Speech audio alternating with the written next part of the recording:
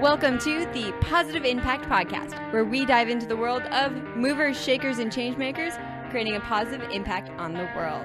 This is your host, Alexandra Black-Pollock, and together we're going to tackle real issues, discovering how we can make the world a better place. This episode is brought to you by HelloFresh. Tired of the grocery store? Looking to spice up dinners? HelloFresh delivers delicious ingredients and easy recipes straight to your door. Take $40 off your first box at positiveimpactpodcast.com/fresh. You'll be enjoying cooking again in no time. All right, movers and shakers, we have a fun episode in store today. Coming from a family absolutely obsessed with food, I always get excited when I get to talk to someone about food on the show. And today we're going to be diving into the superfood acai and environmental sustainability with Evan Delahanty, founder, Peaceful Fruits. Evan was formerly a cog in the corporate world, turned Peace Corps volunteer, and now championing a social enterprise in the health food industry. Evan, thank you so much for joining me today.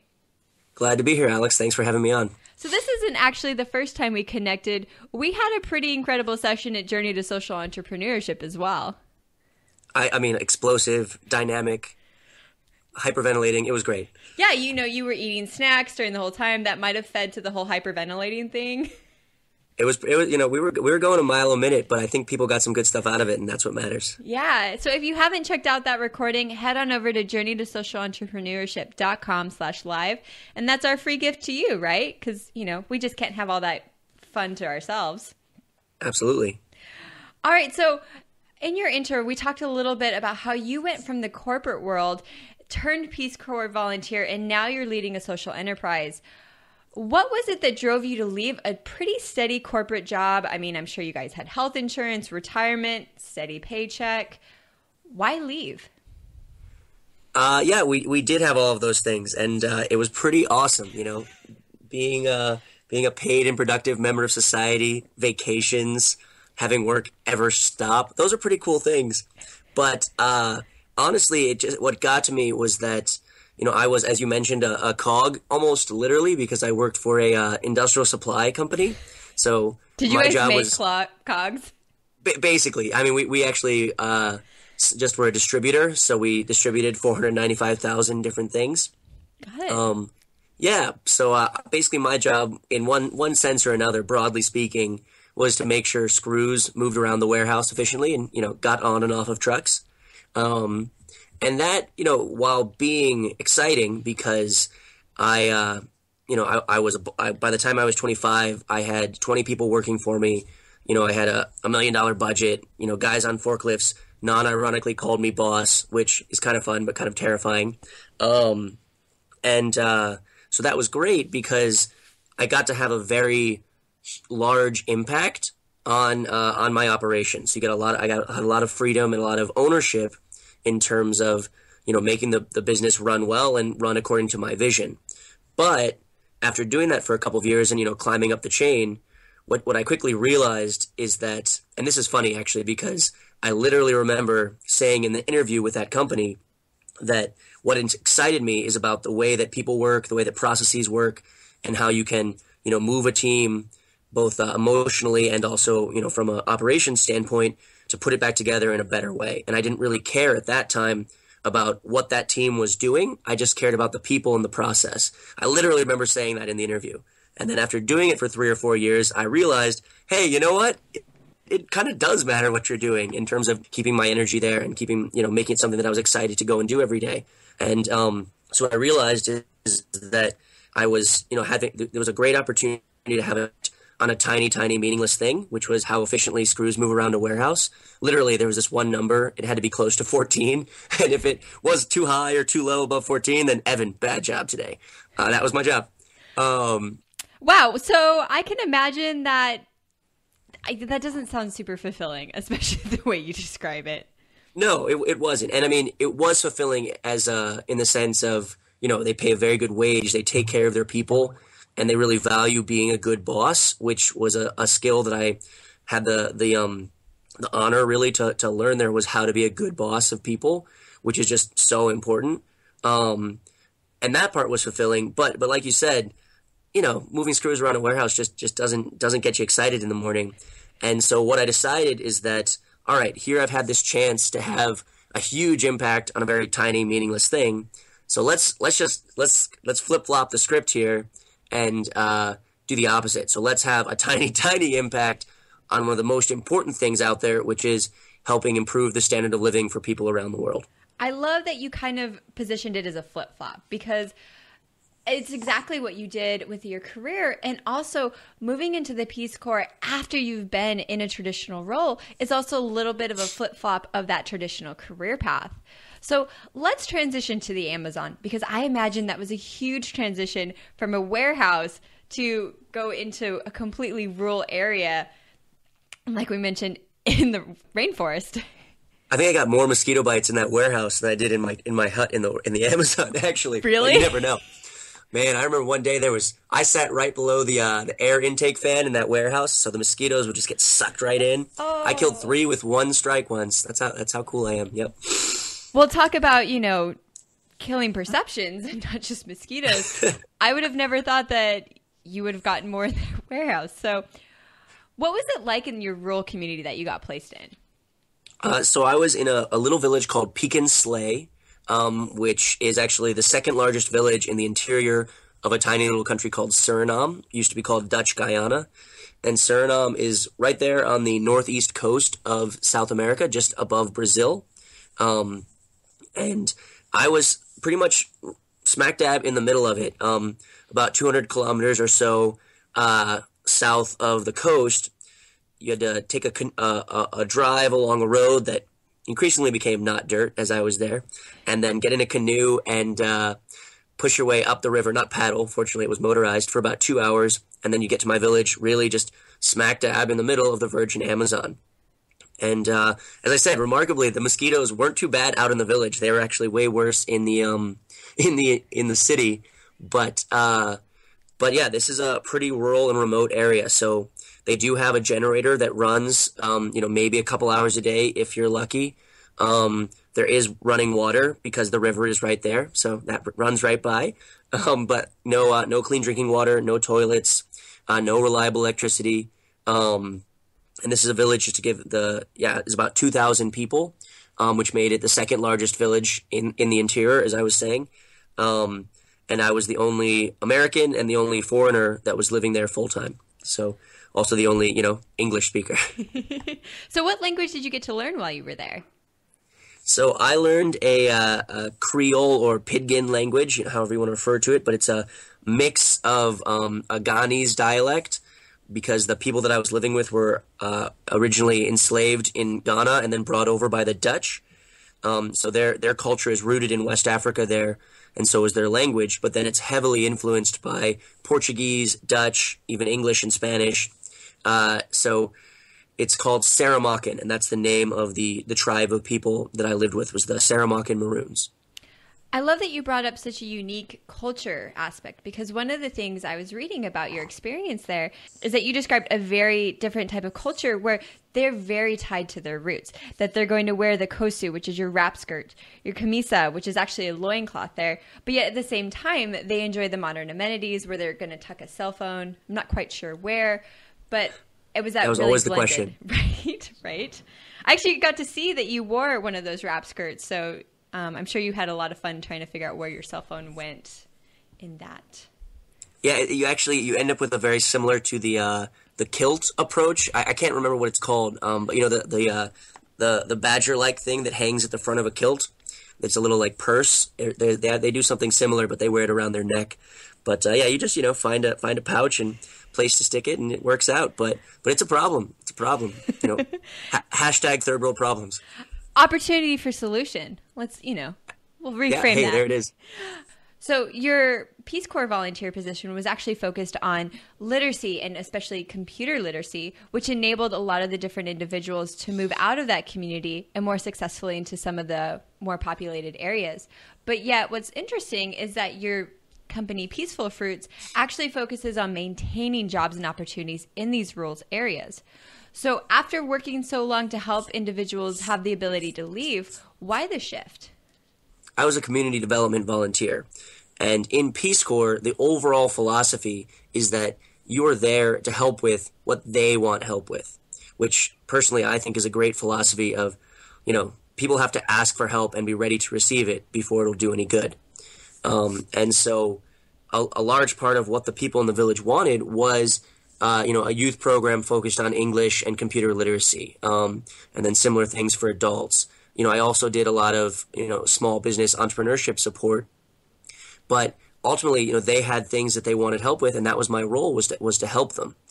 But as you're going through that process, you see that those skills, as you kind of alluded to, are only good for helping people get out.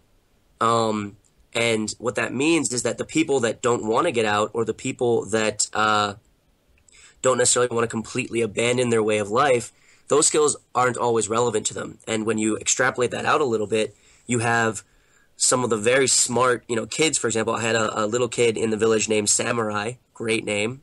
One of my favorite kids. And his dad was a farmer. His dad, before his grandfather had been a farmer, and he wanted to be a farmer just like his dad. So he was one of the smartest kids I knew in that village, but he was terrible in school because he didn't care. Because I don't need to know this. I want to be a farmer like my dad. I want to wear a camisa and a kosu, and I want to be a traditional Saramaccan, tribal man. And that's great. And that, and I think we should be supportive of that without pushing people to learn skills that only work outside of that environment. But at the same time, Samurai, even as a 9-year-old, was smart enough to know I can't live without cash in this modern world. You do need to have a cell phone. You do need to have the ability to pay for school if your kids don't want to follow your path, or to pay for medicine if someone gets sick. And so even those traditional farmers need a way to access the outside world on their own terms. And there's lots and lots of opportunities for how they can get out, how they can get cheap computers or learn English or move to the city or whatever it might be. And actually that brain drain is a big problem. But there just aren't that many opportunities for the people that want to maintain their culture and their way of life and stay in balance with the rainforest. There aren't as many opportunities for helping them do that and then maintain and then gain control of their own economic development process. And so that gap is something I saw over and over again while I was there for Peace Corps, and so I wanted to try to solve that when I came back. So how does Peaceful Fruits really kind of plug into this issue and start to bridge gaps and create opportunities? Sure. So the main ingredient in in Peaceful Fruits, there I just hinted at it, right, is acai. So that's our snacks. We make a premium fruit snack. So it's like a fruit roll-up, but it's just made from 100% organic fruit. And the main fruit that goes in there is the acai, which is, it's actually called potasiri in the local language, which I think is actually more fun. Potasiri. But, potasiri. I wouldn't be able to spell that, though. Like, I might struggle with the pronunciation of acai, but at least I can spell it. No worries. But yeah, so the acai, as it's known in the Portuguese, the acai is something that just grows wild down there. And it's, not exactly a delicacy, but it's something that is definitely a treat.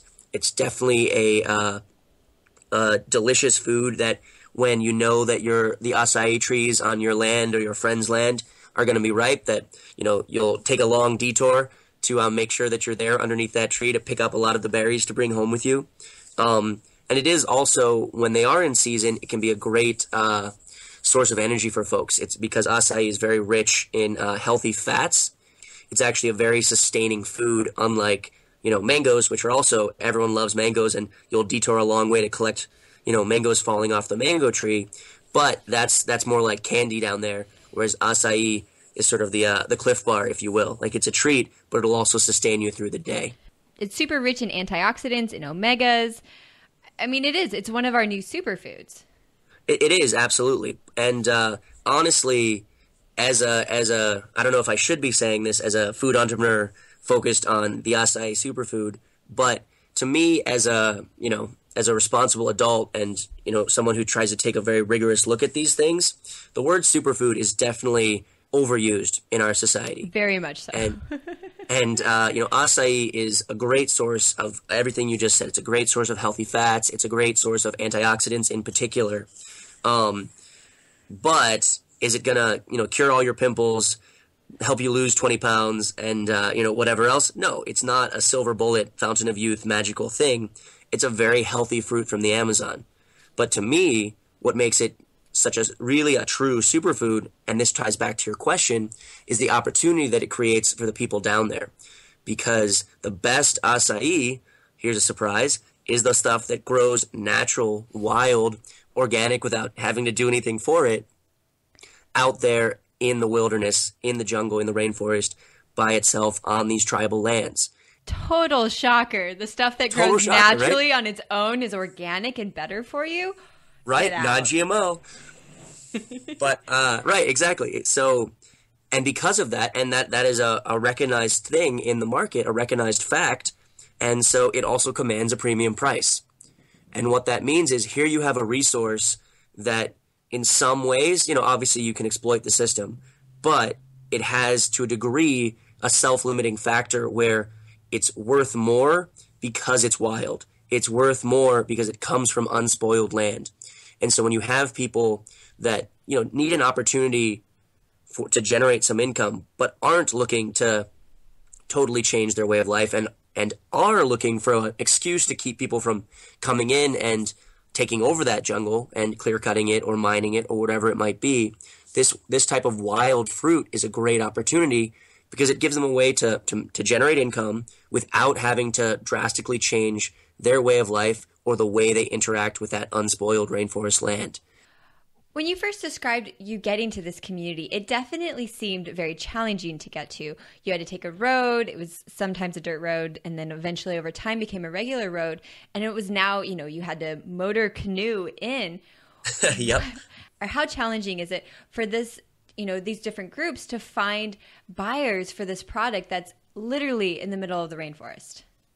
Well, it's tough. It is tough, and that's part of what we're trying to do is to be part of the poll for that, because the more people that are using that wild acai, and of course the more people that we can educate through podcasts like this about the importance of why wild acai is better and why acai in general can be really a true superfood in several different meanings of the word, that helps create that market for it that makes it easier.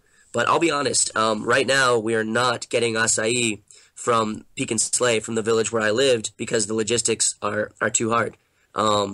They're too deep in there, and this opportunity is not yet something that I can offer directly to the people that I work with. We do work with a different tribe, a couple regions over, that has a little bit easier access. It's just a canoe trip instead of a canoe trip plus a truck ride, But absolutely, the better that this system of logistics gets set up and the more that there's awareness about why wild acai is so special, the easier that gets. And so that's our long-term goal, is to help expand that program and that co-op of local communities that currently contribute the wild acai that we get, to expand directly to the people that I work with. But honestly, we're not there yet. Obviously, as demand grows, you're going to have more pressure to create those infrastructures and get the food out. And there's going to be more sustainable opportunities for the individuals in your original community to both harvest and then sell that fruit. Absolutely. And that is also one of the things that we think about as a risk in some ways. Sometimes people ask me, is it fair trade certified? Is it non-GMO certified? Is it organic certified? And the acai that we work with right now is actually organic certified. I'm not 100% sure how that happens, but it is USDA certified. But it's not fair trade or non-GMO or some of those other fancier certifications, because the government hasn't made it out that far. And in a way, I'm kind of okay with that. It's to me, it's even a little bit weird that it is USDA certified, because I'm okay with trusting Mother Nature, and I get not everyone shares that, but having been out there, it's a sight to see. So I'm not too worried about that aspect of it. But on the other hand, you do have to worry as the market grows. There's always someone who's willing to come in and say, okay, well, I'll take the 10 cents per pound of low quality farmed acai instead of the dollar per pound, or whatever. I don't know the exact price difference. I'm just making up numbers there, but they'll take that higher price and boost production. But that's where it's so important to keep control in the hands of the local community, who already know how to balance the need to survive and harvest against the need to look to the future. These people have been doing that for hundreds of years, and that's why we want to build up an infrastructure that empowers them now. And it also is a really good time to highlight the fact that that is a higher quality product, and that because Absolutely. it's naturally grown, it isn't just that you're supporting these communities, which is very admirable and it's great to do, but this is also a better quality product, which is so often overlooked in the social entrepreneur space, of that importance of having a good product. Absolutely. And with that, I do want to talk a little bit about your guys' product, because I have it sitting here in front of me and I've gotten to Awesome. enjoy it, which was an amazing experience, and I want to thank you for that. Very welcome. So you've described this once to me as fruit leather. Mm-hmm. Can you walk us through that? Sure. So fruit leather is the generic term for fruit that is pureed or blended in some way. You can do it from just fruit juice, but usually you'll do it from whole fruits, and then dried generally pretty slowly over time. Obviously, fruit roll-ups are, spray dried out at some crazy process, but true fruit leather is slow dried in a low temperature oven from whole blended fruits. And that's exactly what we do. So our fruit strips, our fruit leather is, it's acai is the main ingredient, and then we have a couple different flavors. We have an apple flavor and a pineapple flavor, and that's pretty much all the ingredients in both of them. They each have a little bit of pear, just to because it's a great natural blender to help kind of meld the flavors. The apple has a little bit of lemon juice just to bring out the appliness a little bit. But that's it. It's just 100% fruit. All the fruits are organic, as we talked about, as we were kind of mentioning before, and we don't add anything else. So no sugar, no preservatives, no nothing but those fruits that I listed off. Now you guys know my secret recipe. Don't tell anyone. But you got to have a lot of patience to let them dry properly, right? You do, and that's actually where the true secret recipe comes in. Acai is very difficult to work with because of the way the fruit is made, the way the fruit puree is made.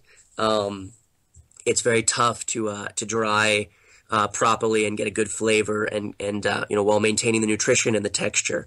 And that's what took us about 6 months of R&D to really figure out. So it's not the fruits in there. It's the proportions and how you dry it to get a really consistent, delicious product. That's the tough part. So now, where is all this process happening? Well, it started off in my mom's kitchen here in Akron, Ohio, just outside of Cleveland. Some of the best ones do, right?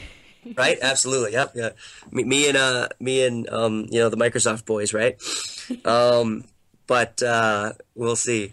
But no, so I started as an experiment in my parents' kitchen. It was actually my dad's idea to try to make fruit leather out of acai, because I knew I wanted to do something with acai, but I was kind of looking at different types of products, and that was, we realized that there were a couple of fruit snacks that had a little bit of acai in them, but mostly it was just a gimmick where it was, a tiny little bit of it, and usually there were 1,000 gross things mixed in.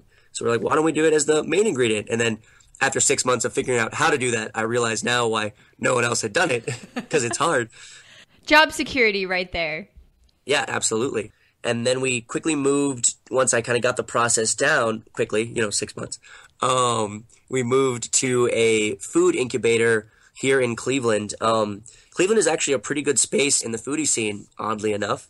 And so there's a great organization called the Cleveland Culinary Launch Kitchen, and it's exactly designed for food startups like me to come in and use a commercial kitchen where it has all the equipment, all the certifications, and then training to make sure that you're following all the rules to help you launch a product that is safe and legal and can very quickly become shelf ready. And so we worked with them for about another 6 months, and then moved to a second small facility when we started to outgrow them. And then we actually launched a larger production partnership in August, at the end of August of last year. And that's really exciting, because one of the things that I've realized, and we talked about this a little bit more in that previous interview that you mentioned, the Journey to Social Entrepreneurship series.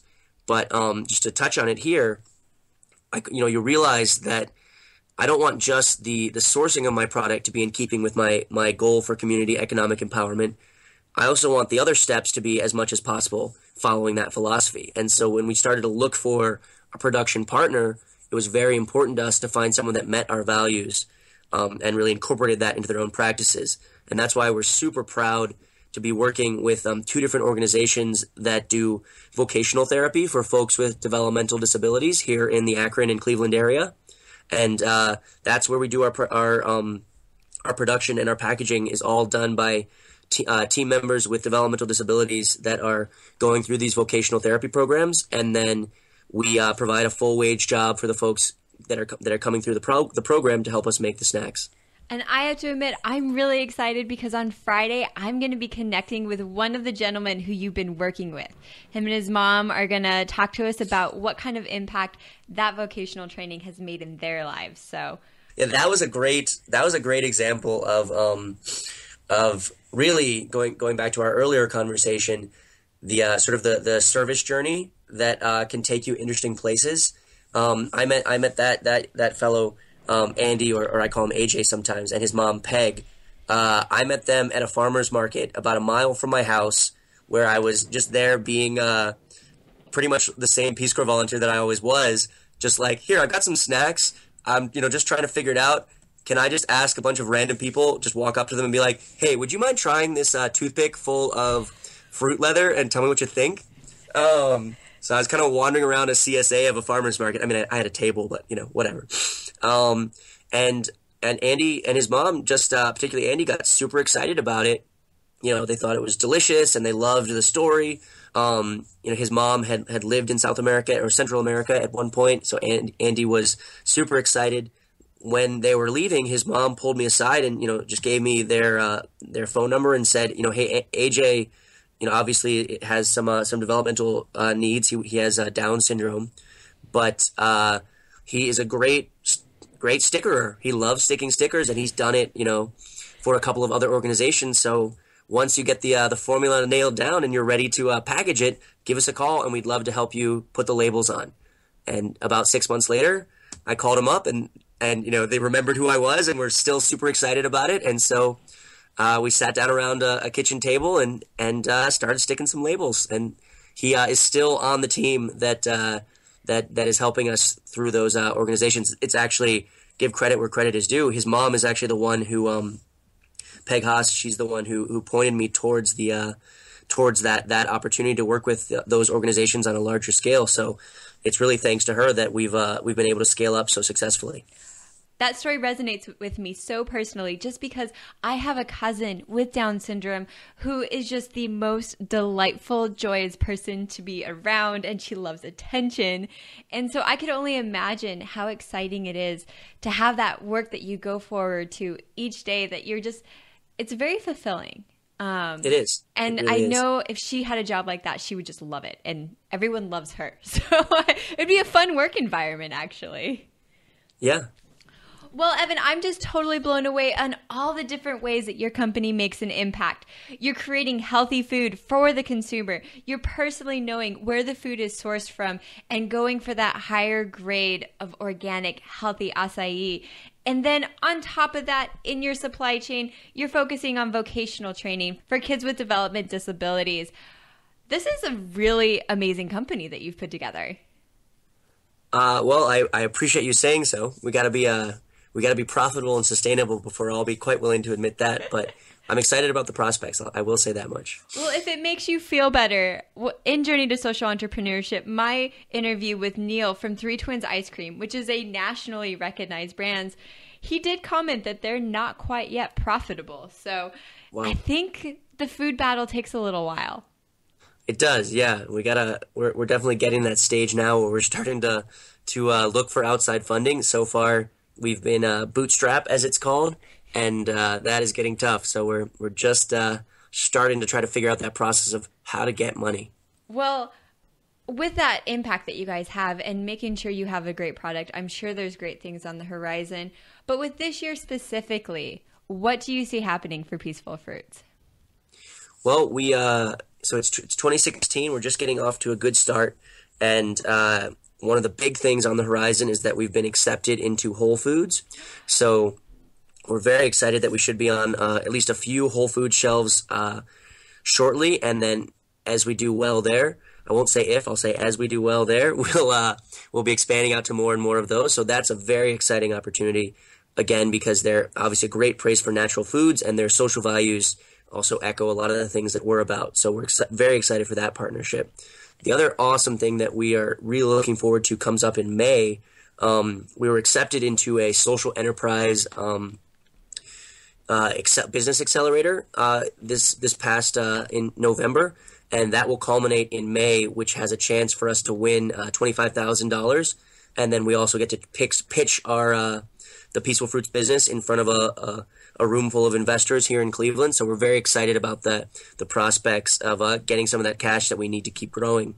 And that's what we're focused on. We're focused on growing, on scaling up, and just keep pushing the impact and slinging the snacks. Well, I think you guys have a big 2016, and it also, oddly enough, mirrors a lot of the initial success points from Kuli Kuli, which just recently in Journey to Social Entrepreneurship, their founder announced that Whole Foods, their partnership with them, they were now in every single store nationwide. So Looking forward to seeing that with Peaceful Fruits, and hopefully down here in Southern California, we can have your guys's have easier access to your snacks as well. Absolutely. We are in a couple of small stores around there. So you'll have to, I don't know exactly where you live, but let me know and I can maybe point some out. Looking forward to that. And we'll also have to have on the website a list of different places that people can find your snacks. That'd be great. With that, I think we're ready for some rapid fire. I'm ready. Your game? Let's do this. Always. The rapid fire is one of my all-time favorite parts of the show, and I think it's just because of those adventures we get to talk about, like shark diving. How many guests have we had that have gone shark diving? Absolutely incredible.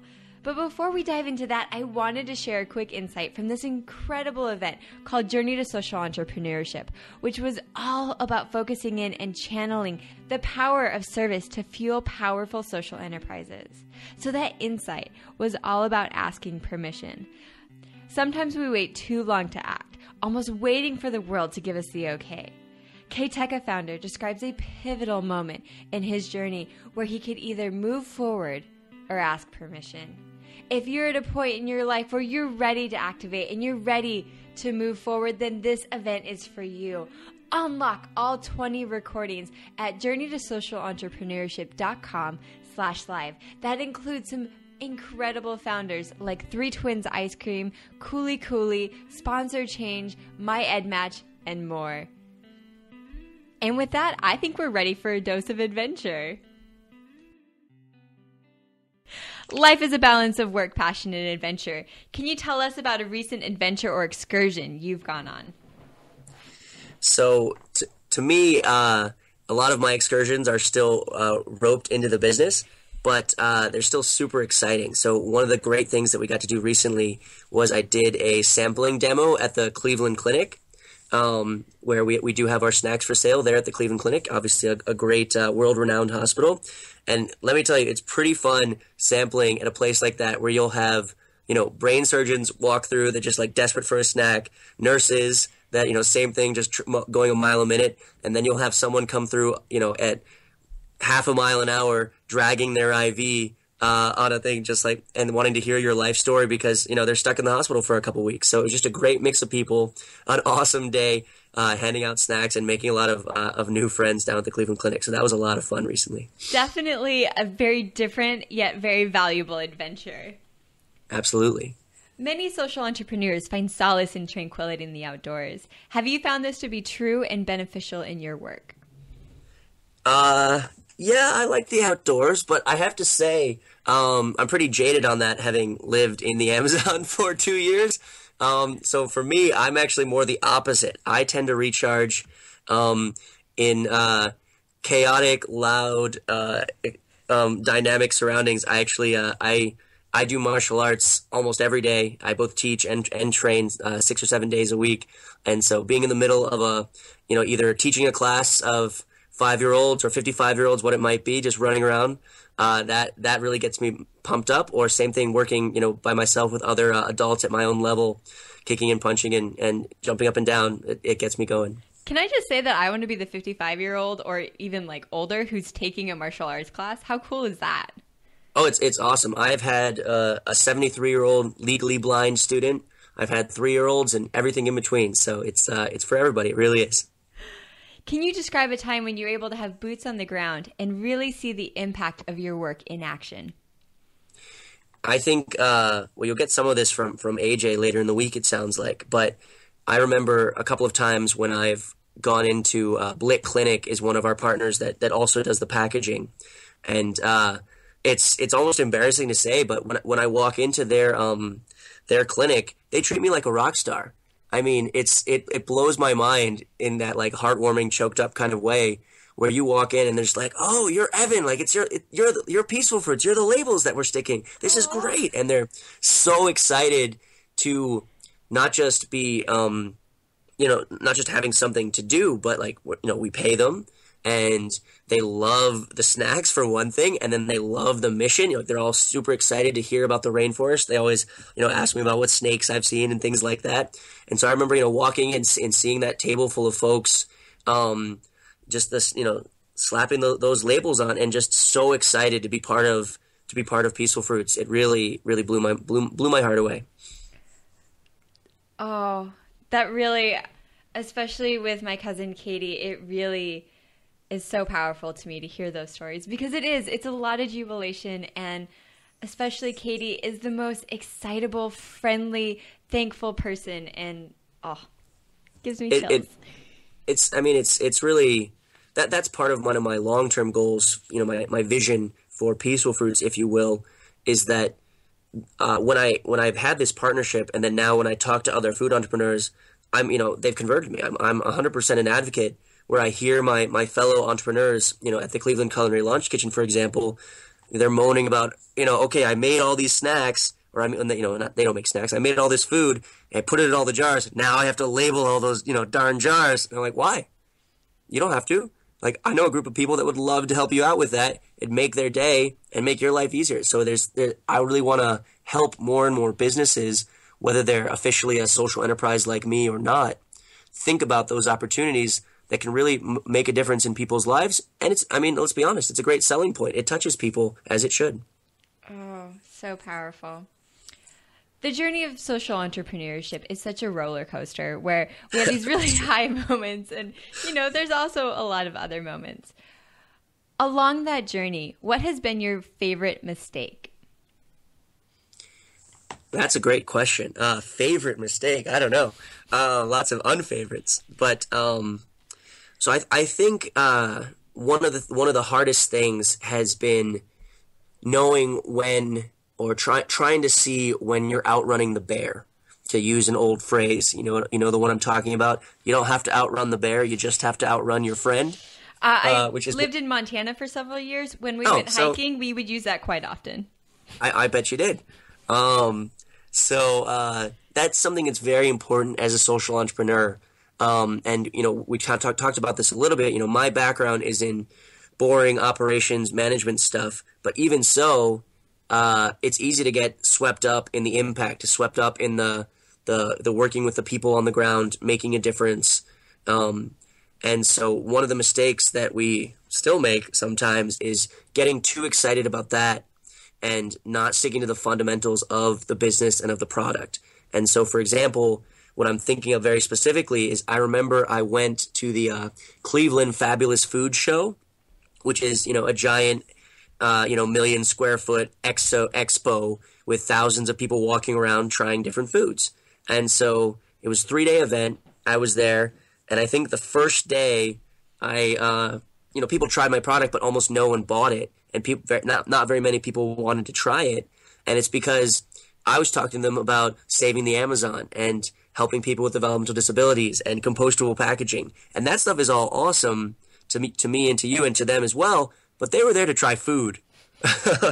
And so you can't lose sight of that core of what people are engaging with. That vehicle that helps you get to that impact is important. And so that was definitely a mistake of, having to craft my pitch to bring people in rather than hitting them over the head with, this is saving the world stuff. Like, you got to want to eat it first, or it's not going to save anything. So that's definitely something we're still figuring out how to apply that lesson as best we can. Further driving home the point that no matter how great your cause is, you really have to have a good product. You do. Absolutely. What book do you recommend to others who want to make a socially minded impact through their work? Let's see. That is a good question. Honestly, if you want a specific book, I would actually recommend Honest Tea, which is a great company that obviously started a tea company, but they're very socially minded. It's done in the form of a comic, so it's a great almost step-by-step guide of a socially minded food startup becoming a multi-million-dollar company. But I would actually step back, and I would say it's easy to find advice like that.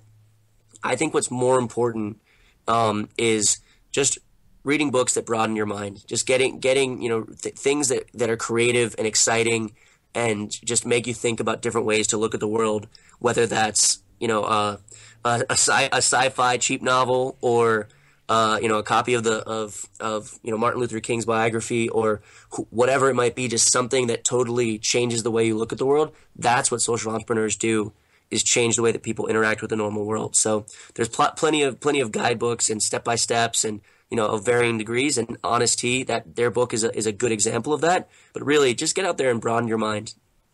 Oh, absolutely incredible. Looking forward to adding some sci-fi books to my list, actually. There you go. Is there a mantra or a motto that guides forward your work with Peaceful Fruits? There is. And coming up with taglines for a business is surprisingly hard, actually. We mentioned that. We covered that one in our Journey to Social Entrepreneurship That's right. chat. We did. Yeah, exactly. And to all our listeners who haven't heard that, you really need to go listen, because some of your names, I mean, like, no offense, some of your names, it's good you had somebody to bounce those off with, because they're pretty rough. Well, hey, it's an iterative process, but that's okay. But so one of our early attempts at a slogan or a tagline, as you will, that we don't really emphasize on our packaging anymore, still really resonates with us when we're making business decisions. And that is, we want to produce a snack that people can enjoy with peace of mind.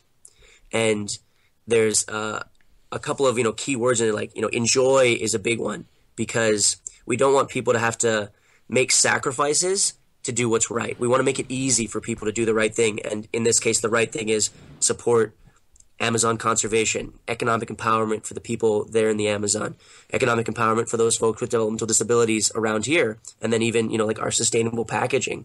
Let's make it easy for people to make that right decision, because it tastes just as good. It's in the same store, and it doesn't cost 10 times as much. So let's make that enjoy piece is important, and that goes back to the balance that you and I were just talking about in terms of lessons learned. But then also looking at that they can enjoy with peace of mind. That peace of mind is really important, because I want people to know that this is a product that's, it's healthy.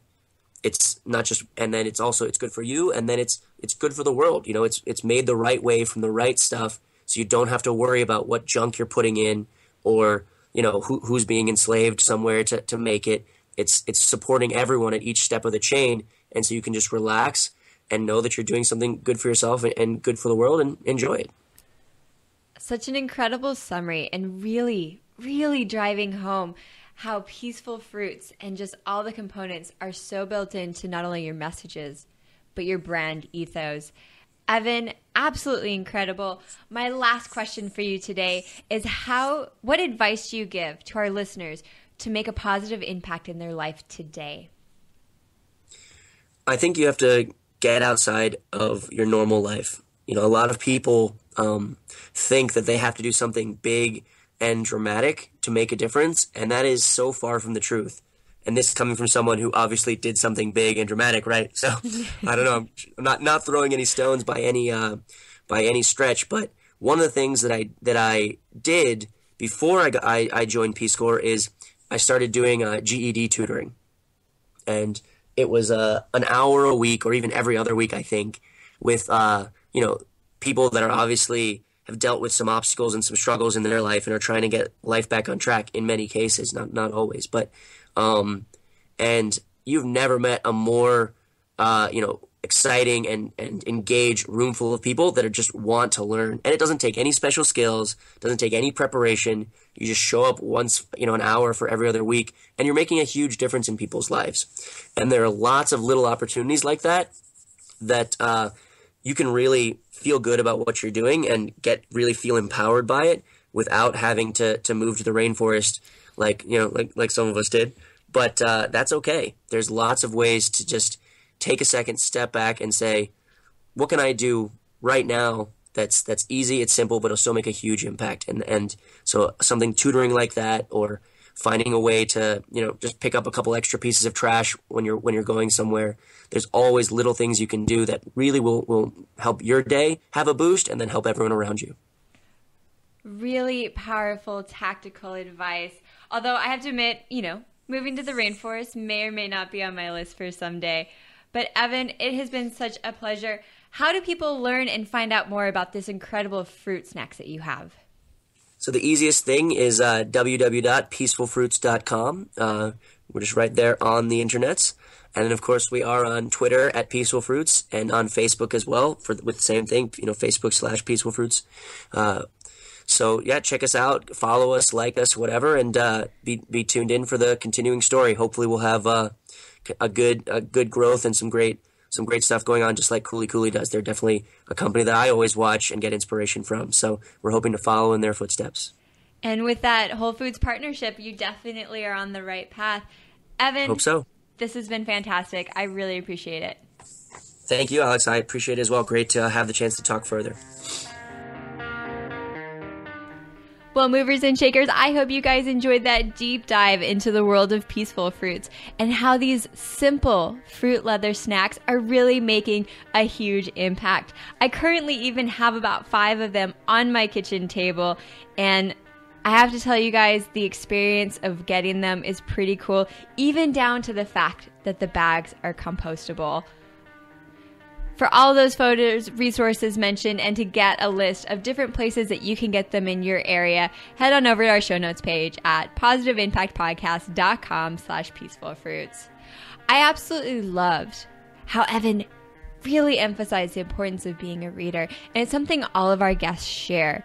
So if you're looking to be a reader but don't necessarily want to sit down with a traditional book, then for you guys, we have 2 free audio downloads thanks to Audible. Head on over to that show notes page or anywhere on our website, and you can get those 2 books.